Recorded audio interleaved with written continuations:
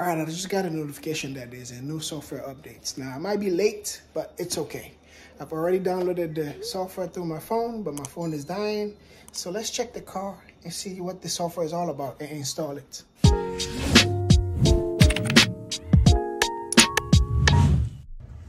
All right, so here's a new update. This is version 2022.4.5.3. We're going to install this and we're going to come back and check on it later and see what this update is all about. Let's go ahead and install. Now we're just going to leave the car and wait. All right, it seems like updates has been installed. Let's check this out and see what we have here today. Okay, let's see what's the update. We're not going anywhere, so. All right, so this is version 2022.4.5.3, and we have 4 improvements. Let's see. The first one is Regen braking in Autopilot. So that pretty much says Autopilots will now use more Regen braking at low speeds for higher efficiency and an improved driving experience, especially in stop and go traffic.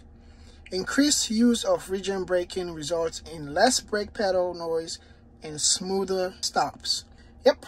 All right, so pretty much when your car stops, when you're on autopilot, it gives you better Regen braking and better experience on one pedal driving. That's pretty much what that is saying. And the next update is the car Colorizer. So I'd already had that in the previous update, but let's see what's the difference here. So customize how your car appears on the touchscreen and mobile app with the car Colorizer. Change the color of your car's exterior by tapping Control Software, Colorizer icon, or using Colorizer in the toolbox. So the first option is pretty much going to your car here, which is where your controls are, and go down to software, and this is the Colorizer over here. That's the icon. That pretty much lets you design how your car is. We'll do that later on. My car is on full stealth PPF, so I'm going to adjust this a little bit to mimic the matte finish, just like that. But right now it's on metallic because the car original color is midnight silver metallic, so I guess that defaults on that. So we are going to adjust this to matte. Actually, let's add that here, and we're going to go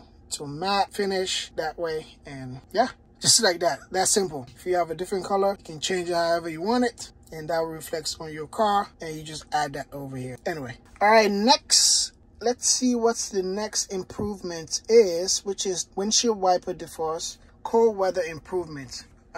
People in the Northeast, on the eastern area, definitely we need this. I know definitely I need this, even though we haven't had enough snow lately, but this is very, very important, and I like this improvement. And let's see what the release note says. It says clear snow and ice from your wiper blades by turning on windshield wiper defrost for improved visibility. To enable, tap the wiper defrost icon in the climate control pop-up. Wiper defrost will automatically turn off after 30 minutes and will only activate when temperature drops below 50 degrees Fahrenheit or 10 degrees Celsius when enabled. That is very, very important. I know I need this. I know many people will agree with me with this, especially if you live in the Northeast area, the DMV area, you know, the New York area. Wherever you get cold weather or snow, you definitely will appreciate this. All right, so let's see the other updates. Last but not least is save dashcam clips.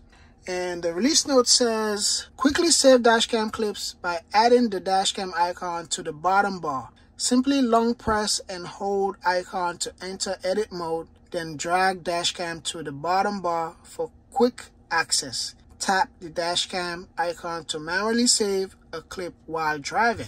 Now, there are several ways for you to save your dashcam clips. I guess since people were complaining about the new interface and where some of the icons are, Tesla has decided to create this for quick access at the bottom. But there are several ways to save your dashcam clips. And one that I really like is actually by pressing and holding your mic button and pretty much telling the car a command.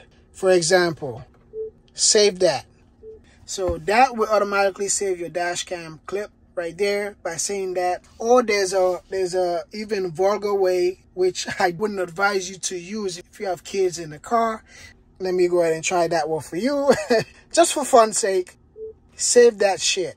that also helps you save your dash cam clips.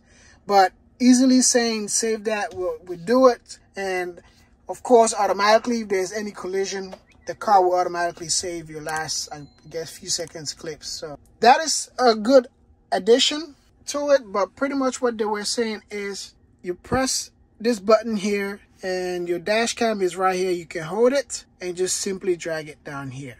Simple as that. That will place it down there. And once you're done, just tap anywhere. That saves down there. So it doesn't move. It doesn't go anywhere. Your most recent app will pop up here. And these will be your static or whatever custom icons that you place down there. Now you can easily remove them by holding there and tapping on them just like that and hitting the X. That will automatically take it off. I like my camera icon. With the dash cam clips, I can always use the voice control or voice command. That would save it for me. So I don't really care too much about that. So I'll put back my camera because I need that when I enter my garage or when I back up. Easy, you know, quick access to that. That lets me see my rear view camera. All right, guys, so that's the updates that we just received. I think these are some good updates, and we'll definitely see how these work as we drive this vehicle. And thank you all for watching. If you haven't subscribed yet, please subscribe to this channel, like this video, and share with your friends. Again, I really appreciate you for watching this video. I'll see you in the next one.